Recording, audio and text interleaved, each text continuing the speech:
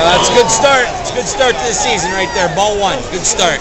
Good start. All right, I'm here, opening day. First pitch was just thrown, and Brian couldn't make it today, but we're going to be looking for some Keystone. All right.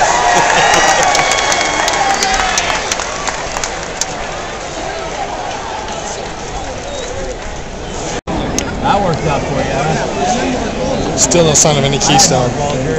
But there's some interesting conversations going on right now. I had Plexicap. And then I had Heinz. I didn't have it. Hello there, Norm. How are you? Are you filming, Norm? Yeah, I got it on. You checking out what's going on here today? I was hoping to catch some of your conversation.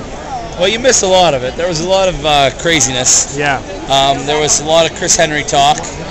And some Chad Johnson, a lot of Bengals fan over here. Yeah.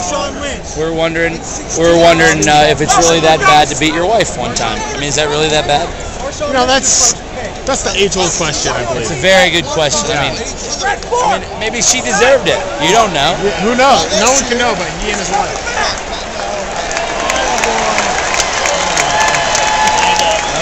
All right. A bases clearing triple down the line. Still no Keystone, but the game's getting better. We've made friends with the people in front of us. What? This is wonderful. Jim sold his wife for a third-round pick and some cash. $30 cash. Yeah, and a case of Keystone. And I still haven't seen a Keystone in the ballpark today, so it's been a pretty sad afternoon, as a matter of fact. Despite all the cheering around me. Pirates have the bases loaded, no outs in the bottom of the bottom of the sixth. This inning, they're the worst team in baseball. They have 0 outs and the bases loaded. Yeah. Worst team ever. You got to score. That's right.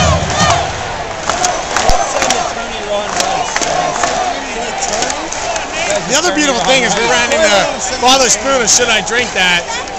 And it was a good time. All right.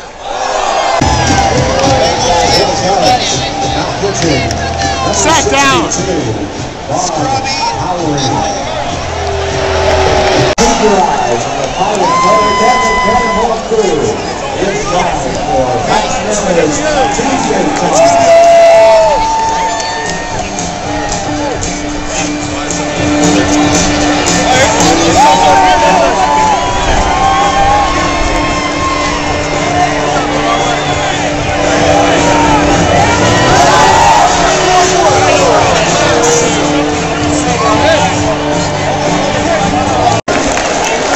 Strom Hills and Podcast.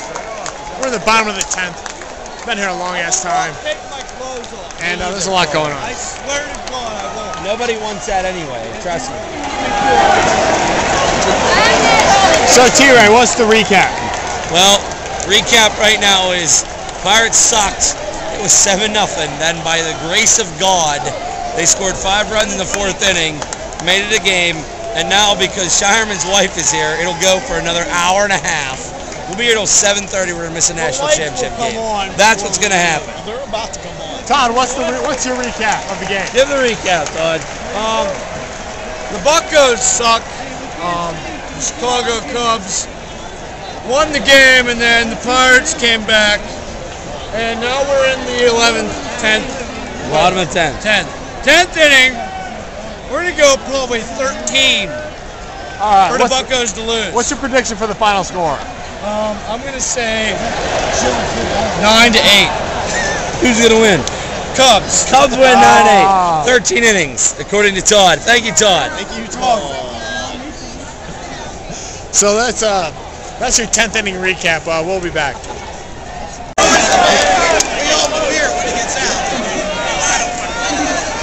Wes's fiance is the greatest boyfriend ever! Greatest ever! That's what I said.